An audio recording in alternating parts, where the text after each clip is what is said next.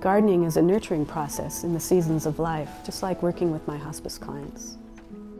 I think anyone approaching the end of their life should consider hospice care.